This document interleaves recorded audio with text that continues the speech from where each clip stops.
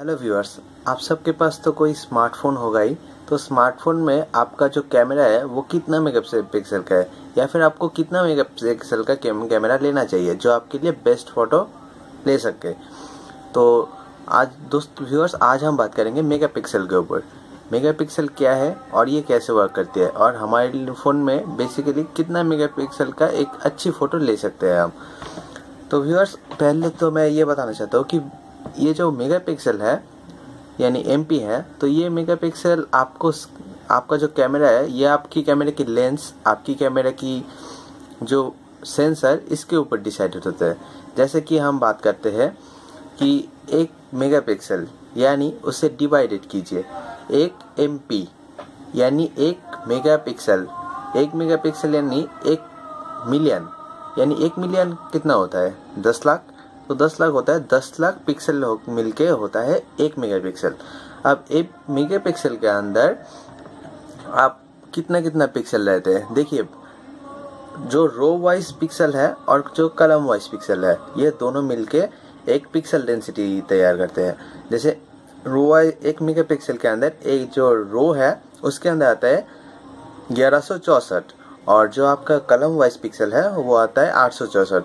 तो व्यूअर्स, जो आपको मेगापिक्सल है तो 1152 और 864, ये आप कैलकुलेट कर लीजिए। तो इससे आपको मिलेगा करीब 1 मिलियन के अंदर, 1 मिलियन के करीब एक पिक्सल साइज। तो ये जो 1 मिलियन के पास है यानी 10 लाख के पास है, तो ये मिलके होता है 1 मेगापिक्सल।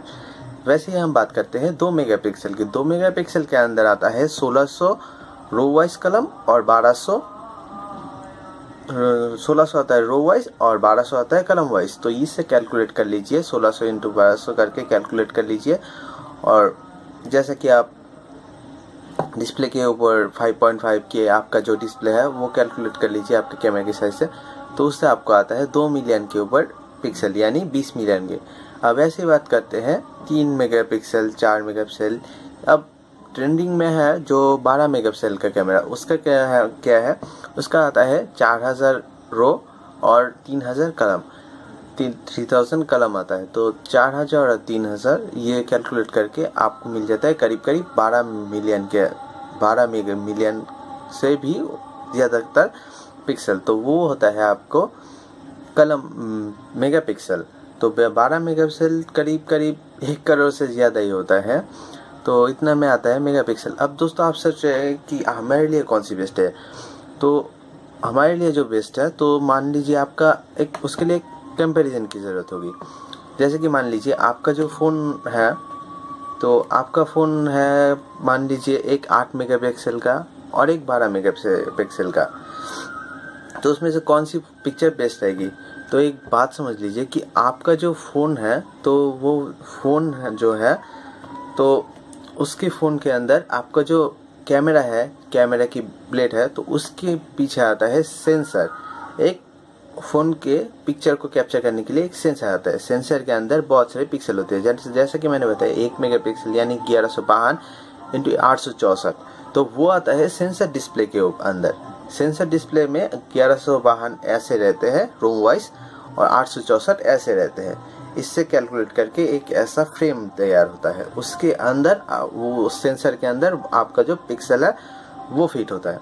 तो उस पिक्सल के अंदर एक पिक्सल जितना होगा, उनमें से 3 कलर होते हैं, रेड, ग्रीन और ब्लू। ये तीनों मिलकर आपको एक कलर प्रोवाइड करते हैं। ऐसे क्या हर एक पिक्सल एक अलग अलग सा कैप्चर डेफिनेशन या फिर आपका कलर ये मैच करके आपको पिक्चर प्रोवाइड करती है। अब जो एंड्रॉयड फ़ोन का या फिर एक स्मार्टफोन का जो कैमरा है, उसके अंदर आपको जो सेंसर मिलेगी वो छोटी मिलेगी और पिक्सल साइज भी छोटी होगी। तो उसके थ्रू आप देखेंगे कि आपका जो सेंसर है, अगर वो छोटी है, तो अगर आपको पिक्सल जो आपकी कलर को कैप्चर कर रही है, तो वो बेसिकली नॉर्मली खींचेगा। तो लेकिन जो आपका जो 12 मेगापिक्सल कैमरा है, उसका सेंसर अगर वही है, जो 8 मेगापिक्सल के सेंसर है और जो 12 मेगापिक्सल के सेंसर है, वो दोनों एक ही है। तो आपका जो 12 मेगापिक्सल का कैमरा है वो आपको 8 मेगापिक्सल के थ्रू ही काम वर्क करेगा। आपको ज़्यादा कलर डेफिनेशन या फिर अच्छी सर्विस प्रोवाइड नहीं करेगा। अगर आपका सेंसर अच्छा है तो आपका मेगापिक्सल काम का है, वरना आपका मेगापिक्सल वर्स्ट है, आप उससे वर्क नहीं करा सकते। आप जितना भी मेगापिक्सल कर लीजिए, क्योंकि जो सेंसर है वही तो आपकी कलर को कैप्चर करती है, उसके बाद ही आपको एक पिक्चर प्रोवाइड करती है। अगर वो सेंसर ही वो कलर को कैप्चर नहीं कर सकती तो आपको इतना सेंसर का आपको जो पिक्चर है तो वो आपको ब्लर नजर आएगी। अब बात करते हैं डीएसएलआर की, कि डीएसएलआर का लेंस भी ज़्यादा है और डीएसएलआर की जो सेंसर है वो भी एक बेसिक फ़ोन से बहुत बड़ी है, तो सेंसर टाइप भी उसका बहुत अच्छा है और बहुत बड़ी है।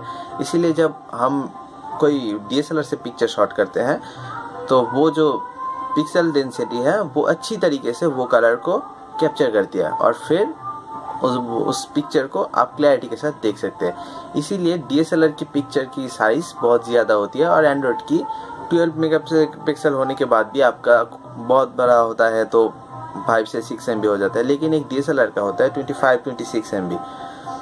तो यही डिफरेंस है कि आपका जितना सेंसर अच्छा होगा उतना ही आपका कैमरा अच्छा होगा। अगर सेंसर अच्छा नहीं हुआ तो आप अपनी कोई भी स्मार्ट डिवाइस से आपको कैमरा से पिक्चर नहीं क्लिक कर सकते, लेकिन वो आपको डिसाइडेड करती है कि कितना मिलियन के ऊपर। अगर आपका सेंसर मीडियम है तो आप 8 मेगापिक्सल ले सकते हैं। अगर आपका पिक्चर क्वालिटी, अगर आपका सेंसर अच्छी है, बहुत अच्छी है, तो आप 12 मेगापिक्सल ले सकते हैं। अब कंपैरिजन के थ्रू हम देखते हैं कि सोनी के फ़ोन में जो कैमरा होता है वो करीब ज़्यादातर होती है 21 या 22 मेगापिक्सल। तो वो जो कैमरा है वो 22 मेगापिक्सल के अंदर बहुत मिनिमम सेंसर लगा होता है, इसलिए उसका पिक्चर अच्छी होती है लेकिन क्लैरिटी के साथ दिखा नहीं सकती। क्योंकि अगर आपकी पिक्सल और सेंसर के अंदर, एक छोटी सी सेंसर के अंदर अगर आप ज़्यादातर पिक्सल घुसा देंगे तो उससे पिक्चर क्वालिटी अच्छी नहीं होगी। आप जूम करेंगे तो वही एक ही का प्रोवाइड करेगा सर्विस। और अगर आपकी कोई भी फ़ोन हो मोटोरोला या फिर गूगल की, तो कोई भी फ़ोन अच्छी सी देख ले सकते हैं। मोटोरोला की भी ज़्यादा अच्छी है तो गूगल का भी और अच्छा है। तो गूगल का 12 मेगापिक्सल कैमरा सोनी का 21 मेगापिक्सल कैमरा के साथ बराबर मुकाबला करती है। तो इसीलिए करती है दोस्तों, जो आपका जो सेंसर है वो सोनी के फ़ोन में ज़्यादा अच्छा नहीं रहता, बट आपका जो नॉर्मली फ़ोन है गूगल का या फिर मोटोरोला का, तो वो आपको अच्छी क्लैरिटी के साथ दिखाती है। इसीलिए आपका जो पिक्चर है तो उसकी कंपैरिजन में ये अच्छा रहता है। तो अगर आपको ये वीडियो अच्छी लगी है और अगर आपको मेगापिक्सल के बारे में कुछ भी जानने को मिला है तो प्लीज़ मेरी ये वीडियो को लाइक कीजिए और कमेंट कीजिए अगर आपको कुछ जाननी है तो, और मेरे चैनल को सब्सक्राइब कीजिए क्योंकि मैं आपके लिए लगातार ऐसा ही वीडियो लेके आता रहता हूँ। तो गुड बाय फ्रेंड्स, मिलते हैं हमारे नेक्स्ट वीडियो पे। Thank you.